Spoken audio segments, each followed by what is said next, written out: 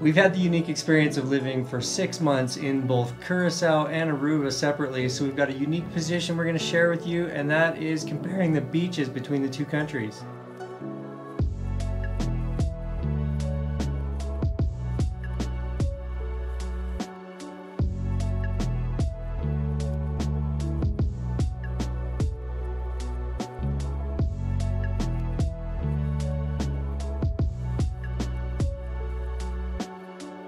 We're Air and Lori. We have 7 points of comparability based on our experience. The first one would be accessibility, getting to the beaches in both Aruba and Curacao. In the resort area of Aruba, you could often walk right up to the beach from street level. They're usually on the same level as the road, making them very accessible and easy to get to. If you have a private vehicle, you could often park not too far of a distance away and just walk right to the beach and ocean. We love that. We just parked our little car right on the edge, went into the trunk, grabbed our towels and whatnot, and it was like 20 meters to our favorite beach spot. Whereas in Curacao, we generally encountered more barriers of some sort or another to get to the beach. Either we had to go through some resort, we had to pass through a restaurant, a development of some kind, or stairs and whatnot to get up or down from the beaches. In Curacao, generally speaking, the beaches were at a farther distance. I mean, it's a larger island than Aruba, so naturally you'd have to drive farther. And once we got there, we found that because of geography, they were a little bit harder to access. Oftentimes, the beaches were down below a cliff, and it would require you to walk down and then up the stairs at the end of the day. Mm-hmm. Hey, if you're getting value from this video, now's a great time to press the like button. How about walkability? Aruba had unobstructed walkability. If a person wanted to, you could walk from Surfside basically all the way up to Arashi. Compared to Curacao, where there are many more obstacles to do that same walk, be it geography or gates, lounge chairs right up to the water, fences, buildings, and even sometimes guards keeping you from accessing the beach. Not on all beaches, but we did encounter that on Curacao, whereas in Aruba we didn't encounter that at all. Right. There are many beaches on Curacao you can access easy peasy. Large sections of Curacao are so developed and built up that you've got a combination of buildings, restaurants, resorts built right to the waterline. So that same walk that you're easy to do in Aruba, you'd find it very difficult to get any headway or any progress if you try to do the same walk in Curacao. Mm-hmm. On a positive note, the rugged terrain and isolation of some of the beaches in Curacao make for a very serene experience. And once you're there, you're often tucked away on a secluded beach that's very beautiful, and there's just a few people on it with you. Curacao has many beautiful beaches. An insider's tip, Aruba does have a few of these isolated beaches also. Sand quality. In our experience, Aruba had more of that fine, white, powdery sand than Curacao did. Mm-hmm. Both countries are probably paying for and importing resort quality sand to cater to their tourists. It's just in our experience, Aruba had a lot longer, more continuous section of resort areas and therefore that powdery sand that you love.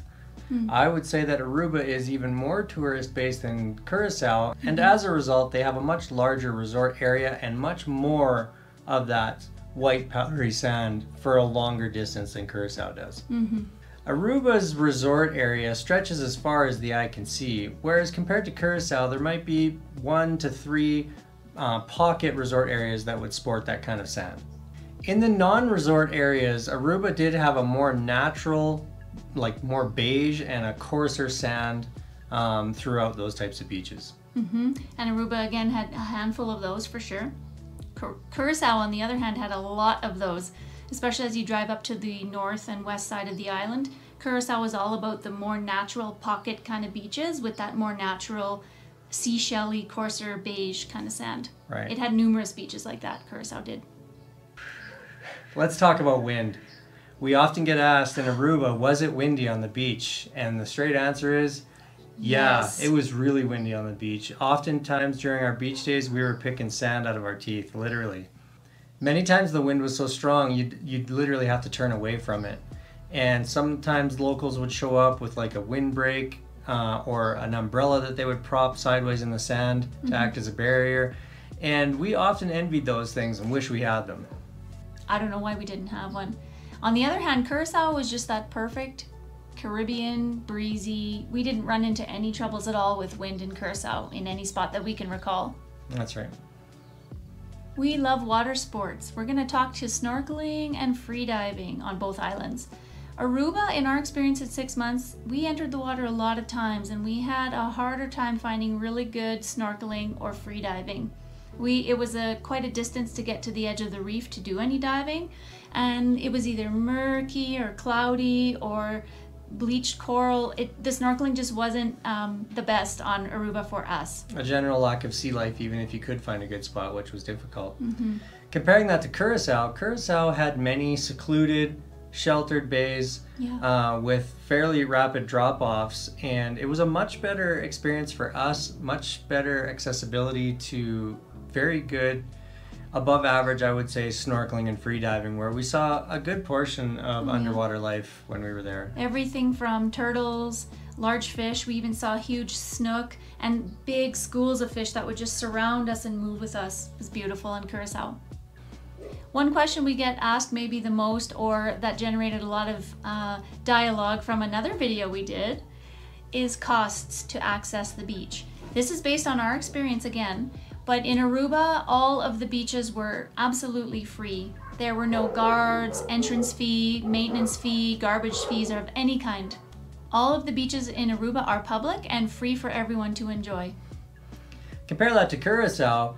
Curacao still has the vast majority of their beaches for free, just like Aruba does. However, the difference is, and it's important because that's what the video is about, comparing Aruba to Curacao, Curacao has a select few beaches that are so developed, they also want to privatize them and ask for money for you to access and enjoy the beach. Mm-hmm. So there was a few instances of that in our experience in Curacao, whereas there was none of that in Aruba.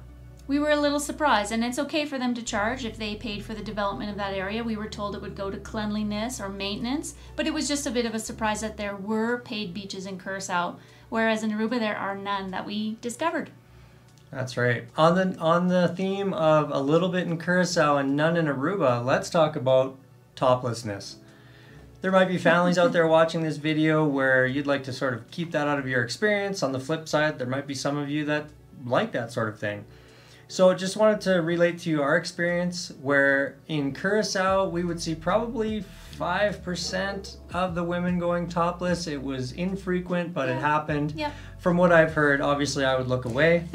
But in Aruba, there was absolutely none of that. In our entire 6 months, we didn't see that one time. So take that point and use it for what you may.